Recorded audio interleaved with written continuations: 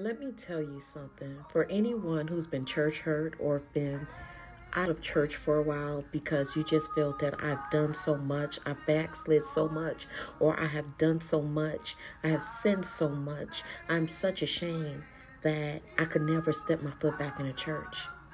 The coming back to God is not a building. The coming back to God is you coming back to Christ. You coming back. You're not waiting on him. He's waiting on you. There's nothing that you can do that bad that God will not take you back in. And it's not a church. It's you communicating with God through prayer, through reading. So let me just remind you today, for those that are out there who feel that you are lost, you are not lost. You still have a home, and your dad is still waiting on you, and that is our Lord Jesus Christ. There's nothing that you could do that bad. Even murderers are forgiven every day because they accept God as their Lord and Savior. So who are you, baby? You did nothing. You did nothing that God will take you back. So today, I ask you to talk to him and ask him for forgiveness and repent and come back.